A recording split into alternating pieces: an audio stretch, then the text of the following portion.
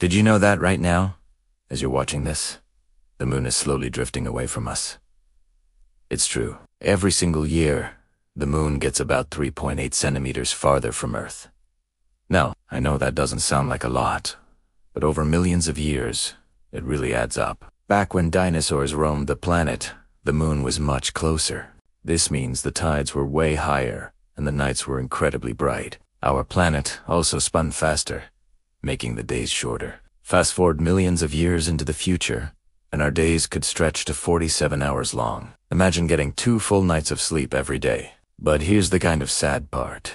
Eventually, the moon will be too far away to create a total solar eclipse. Future generations might never get to see one. The moon is so important it controls our tides, stabilizes our planet's wobble, and has shaped life itself. So next time you see an eclipse, remember how special it is.